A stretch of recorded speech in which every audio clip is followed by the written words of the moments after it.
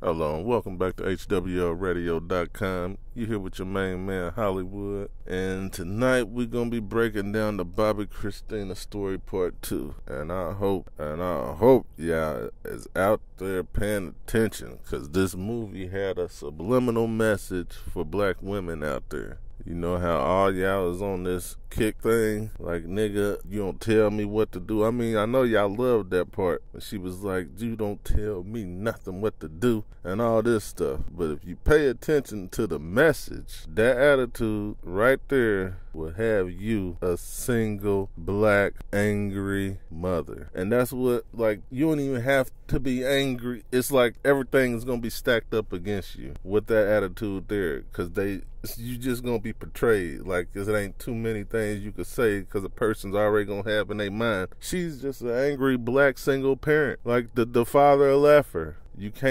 have to learn how to work together, because the message was that if you won't do it, there's a chick somewhere that's waiting. Because as you see, Bobby Brown was not no like possessive controlling type, like the situation that they always try to throw into the equation. Like, you trying to control me? No, I'm trying to give you some fucking advice. You turn down your motherfucking mate's advice, which turns you guys not even into mates, they turns y'all into competitors. Like, y'all on opposing teams now. So all this is going on in the house. Do you think that LeBron James, Tristan Thompson, Draymond Green and all them and Steph Curry could keep the fights and everything down if they was in the same house going through the NBA finals? No, because shit would have erupted like it did in the club. So I want y'all to catch that damn message and tone it down. Humble yourself. You'll take advice from your girlfriend, but you won't snap at her like she's trying to control you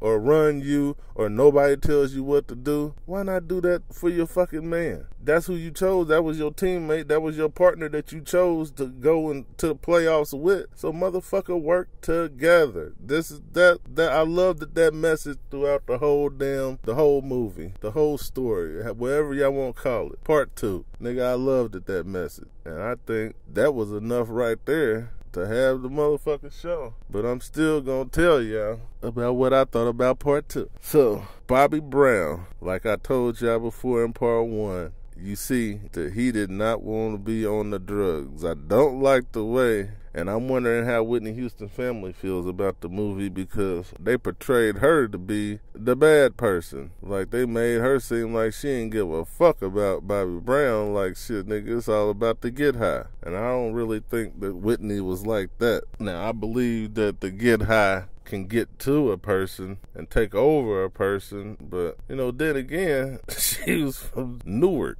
New Jersey, nigga. She probably walked outside the dead bodies, the robberies to carjackings. Like, the shit was all in front of her face. So at the same time, she was liable to be one of them stone cold hearted chick, but at the same time, them kind love super hard too. It's like the outer shell of what they seen and what they been through, but the whole time, their whole life, they really want to love. But, you know, I feel sorry for Bobby Brown, brother. And then another thing. So you mean to tell me Raina died off of power, and then she done came back to life as Bobby Brown's daughter? I mean, like, I ain't even gonna go there with that line, because, you know, I told you my comedy be a little too harsh. But, nigga, I ain't even gonna say it in a joking way. But it has to suck that every character, why, see, now her, I'll be like, hey, excuse me, why every motherfucking character I gotta damn die? Why can't I be the motherfucker, the part 2, to be continued? Why can't it be me? I mean, that's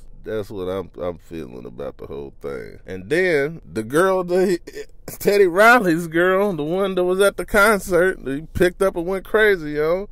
She ended up being his wife. So that was a win-win. She came into his life, looked like she fucked him up, but at the same time, it was the best thing that happened for him. And then she comes back as the manager, which she already knew all along. She wasn't just trying to be manager. You could see it in her damn eyes. Even her brother knew that. Like, nigga, this ain't just about the motherfucking job. I could see you want my brother. Shit, he fucking everybody.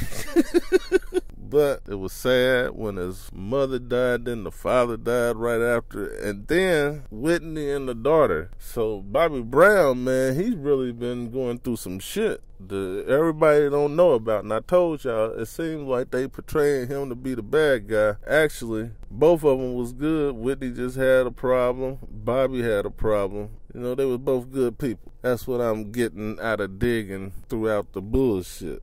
Like, I got the message, the big message probably everybody ain't get, but it was great actors. Dude did a good job playing Bobby Brown. I can't think of where I know him from. Is this Good Burger? I don't know who he is, but I'm sure I seen him on Nickelodeon. But he did a good damn job. His brother was like the best actor of the whole damn thing. I mean, everybody did a good job. The chick that played Whitney, she did real good too. I mean, they all did a good job. It was a good movie. Pretty sure that motherfucker gonna be around and Bobby gonna be getting money off of that for a long time, because they did a damn good job on that. So I commend BET for that. They did a good job. But that's gonna be the show for today. Go over to HWLRADIO.com, download the radio station app, make sure you check out the sponsors page, and always remember that it's 24/7 new music, commercial free, ad free, none of that shit interrupting your groove. So make sure y'all tune in to that. I'm out.